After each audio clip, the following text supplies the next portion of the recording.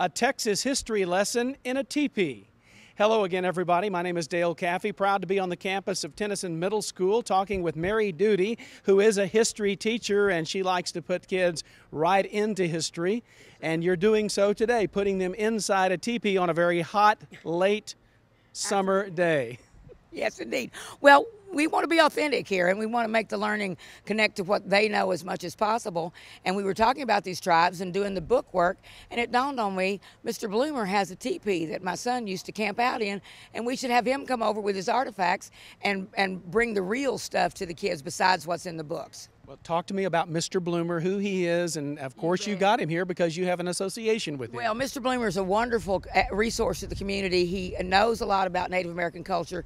He is a former scout leader and took the children camping. My son, Caleb, was the scout for years, and they camped in these teepees. There were 3 of them, and they learned Native American culture from a guy that really appreciated that.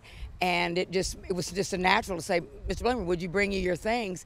And he's been teaching the kids every hour about how they lived and what they wore, and it's been reaffirming what the kids have done in class.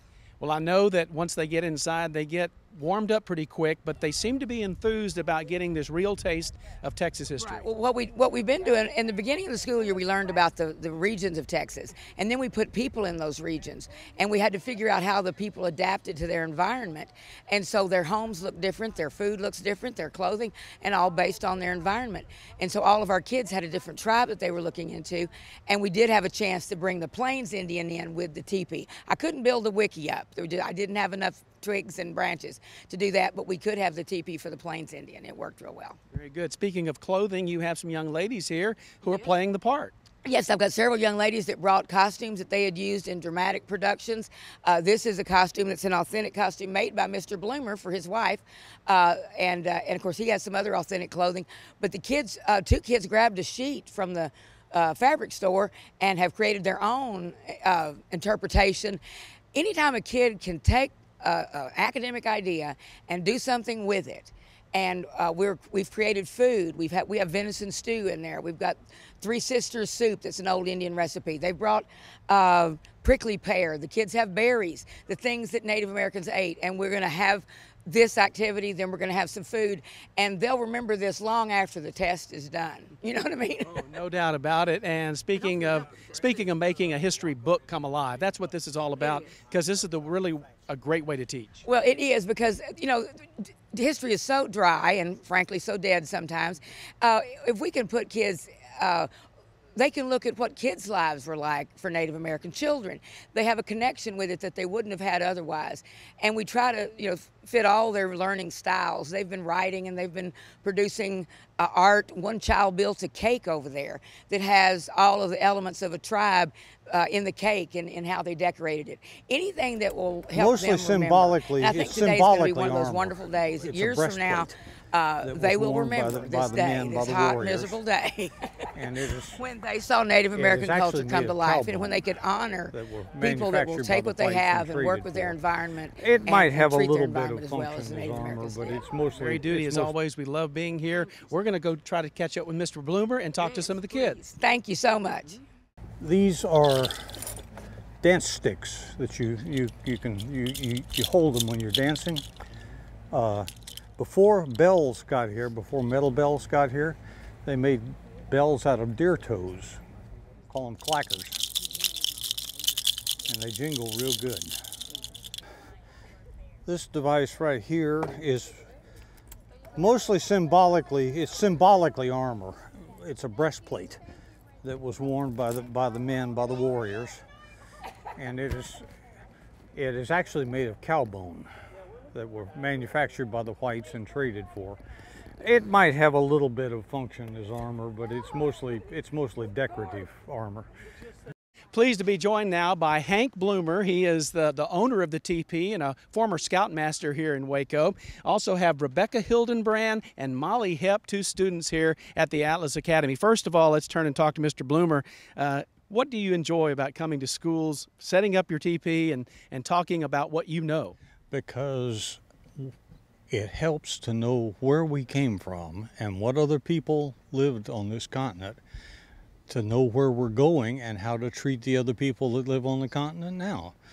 It helps us to get outside of our cell phones and our television, and to get away from some of the stereotypes and find out that before we got here, there were real people living here, doing real things, making stuff that they used, living comfortable lives in various kinds of villages and clans. And I find that fascinating, and have for over 50 years. Right. And I enjoy passing it on. Right. And it's my understanding that you used to take scouts camping in this teepee where the kids have toured today. Our troop had 3 teepees. We had two very large ones that we made, and then this small one. And yes, we did. We camped in them in all weathers. The 2 large ones are, since the troop is not in existence, the two large ones belong to Fort Parker now. And we did make those. Got to ask your impressions of the kids behind you, some of whom are dressed up Indian style, but other students who have been really into this study. Your impressions of the Atlas Academy and of Tennyson Middle School. I have had very attentive audiences who had good questions, kids who were interested in what were going on and actually seemed to be learning a few things. Maybe they'll even remember them by tomorrow, but they've been a good bunch. They've been a good bunch all around. Well, they will no doubt never forget the time that Hank Bloomer came to school with the teepee, and we thank you so much, sir. It is and was my pleasure. All right.